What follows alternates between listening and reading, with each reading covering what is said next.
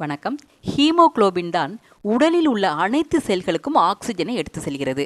இந்த ஹீமோகுளோபின் எண்ணிக்கை குறைந்தால் இரத்த சோகை ஏற்படும். அதாவது இரத்தத்தில் உள்ள ஹீமோகுளோபின் அளவு குறையும் பொழுது உடல் சோர்வு, மயக்கம், சீரற்ற இதய துடிப்பு, தலைவலி, கண்கள் நகங்கள் வெளிரி காணப்படுதல், உடலில் வலு இல்லாதது போன்ற ஒரு உணர்வு, ஒரு வேலை செய்ய வேண்டும் என்று நினைக்கும் பொழுது பிறகு செய்து கொள்ளலாம் என்று தள்ளி போடும் மனநிலை ஏற்படுதல் போன்ற அறிகுறிகள் ஹீமோகுளோபின் குறைபாட்டால் ஏற்படும். இரும்பு சத்து குறைபாட்டால் ஹீமோகுளோபின் குறைந்தாலும், விட்டமின் சி, ஃபோலிக் அமிலம் பற்றாக்குறை இருந்தாலும் ஹீமோகுளோபின் அளவு குறையும். இங்கே ஹீமோகுளோபினை அதிகரிக்கும் விலை மலிவான 7 உணவுகள் பற்றி தான் பார்க்க போகிறோம். மிக மிக பயனுள்ள இந்த வீடியோவை முழுமையாக பார்த்து பயன்பெறுங்கள். தொடர்ந்து பல பயனுள்ள தகவல்களை பெறுவதற்கு நலம் பெற சேனலை இதுவரை சப்ஸ்கிரைப் செய்யாதவர்கள் இப்பொழுது சப்ஸ்கிரைப் பண்ணுங்க. அருகில் உள்ள பெல் சிம்பளையும் அழுத்த மறக்காதீங்க. முதலில் பேரிச்சம்பழம். பேரிச்சம்பழத்தில் அதிக அளவில் இரும்பு சத்து நிறைந்துள்ளது.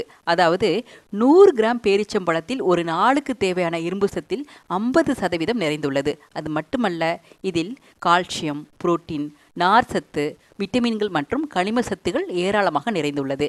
எனவே தினமும் 2 அல்லது 3 பேரிச்சம்பழம் தொடர்ந்து சாப்பிட்டு வந்தால் நிச்சயம் ஹீமோகுளோபின் எண்ணிக்கை அதிகரித்து உடலும் ஆரோக்கியமாக இருக்கும். அடுத்து கொய்யாப்பழம். கொய்யாப்பழத்தில் புரதம், கொழுப்பு மற்றும் மாவு சத்துகள் சிறிதளவே இருந்தாலும் நார் சத்து, இரும்பு சத்து, கால்சியம், பொட்டாசியம் ஆகியவை அதிகமாக உள்ளன. முக்கியமாக விட்டமின் சி அதிக அளவில் இதில் நிறைந்துள்ளது. சொல்லப்போனால் இரும்பு சத்தை கிரகிக்க விட்டமின் சி மிகவும் அவசியம். மேலும் இதில் இரும்பு சத்தும் நிறைந்துள்ளதால் நோய் எதிர்ப்பு சக்தி அதிகரித்து உடல் வலிமை பெறும். முக்கியமாக ஹீமோகுளோபின் எண்ணிக்கை விரைவில் அதிகரிக்கும். மேலும் இது ஒரு சிறந்த மலமிளக்கியாகவும் செயல்படுவதால் குடல் சம்பந்தமான பிரச்சனைகள் ஏற்படாமல் தவிர்க்க முடியும். மூன்றாவது முருங்கைக்கீரை.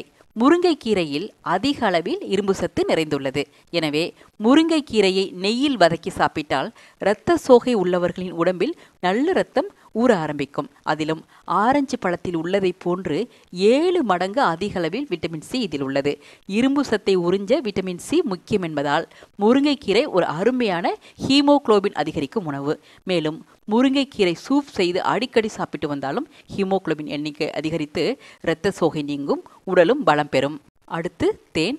தேனில் இரும்பு சத்து ஏராளமாக நிறைந்துள்ளதால் இவற்றை வெள்ளை சர்க்கரைக்கு பதிலாக பயன்படுத்தி வந்தால் உடலில் இரத்த சிவப்பணுக்களின் அளவை அதிகரிக்கலாம். 5 பீட்ரூட். பீட்ரூட்டில் இரும்பு சத்து அதிகம் உள்ளது. எனவே ஹீமோகுளோபின் அளவை அதிகரிக்க அடிக்கடி உணவில் பீட்ரூட்டை சேர்த்துக் கொள்வது அவசியம். பீட்ரூட்டில் உள்ள சத்துக்கள் மூலம் நமது உடலில் உள்ள இரத்த சிவப்பு அணுக்களின் எண்ணிக்கை அதிகரிக்கும். அதே போன்று வாரத்தில் 3 முறை பீட்ரூட் ஜூஸ் குடித்து வந்தாலும் ஹீமோகுளோபின் அளவை அதிகரிக்க முடியும். 6 செம்பருத்திப்பூ. செம்பருத்திப்பூவின் நடுவில் இருக்கும் மகரந்தத்தை நீக்கிவிட்டு சுற்றியுள்ள இதழ்களை மட்டும் வெறும் வயிற்றில் சாப்பிட்டு வந்தால் போதும், புது இரத்தம் உற்பத்தியாகும். 7 உலர்ந்த திராட்சை. 100 கிராம் உலர்ந்த திராட்சையில் 23% இரும்பு சத்து நிறைந்துள்ளது. எனவே தினமும் ஒரு 10 உலர்ந்த திராட்சையை முதல் நாள் இரவு ஊற வைத்து அடுத்த நாள் காலையில் நீரையும் பழத்தையும் சாப்பிட்டு விட வேண்டும். இப்படி தொடர்ந்து சாப்பிட்டு வந்தால் ஒரே வாரத்தில் ஹீமோகுளோபின் எண்ணிக்கை அதிகரிப்பதை கண்கூடாக காண முடியும். இதனால் உடல் ஆரோக்கியமும் மேம்படும். எனவே இங்கே சொன்ன இந்த 7 உணவையும் உணவில் இருக்கும்படி பார்த்து கொண்டால் ஒரே வாரத்தில் ஹீமோகுளோபின் எண்ணிக்கை அதிகரிப்பதை கண்கூடாக பார்க்க முடியும். முக்கியமாக காஃபி, டீ இவற்றை அதிகம் குடிப்பதை தவிர்க்க வேண்டும். ஏனென்றால் இவைகள் இரும்பு சத்தை உறிஞ்சுவதை தடுக்கக்கூடியது. இந்த வீடியோ உங்களுக்கு பயனுள்ளதாக இருந்தால் லைக் பண்ணுங்க, உங்கள் நண்பர்களுக்கும் ஷேர் பண்ணுங்க. இது போன்ற பயனுள்ள பல தகவல்கள் உங்களை வந்தடைய நலம் பெற சேனலை இதுவரை சப்ஸ்கிரைப் செய்யாதவர்கள் இப்போ சப்ஸ்கிரைப் பண்ணுங்க. நன்றி.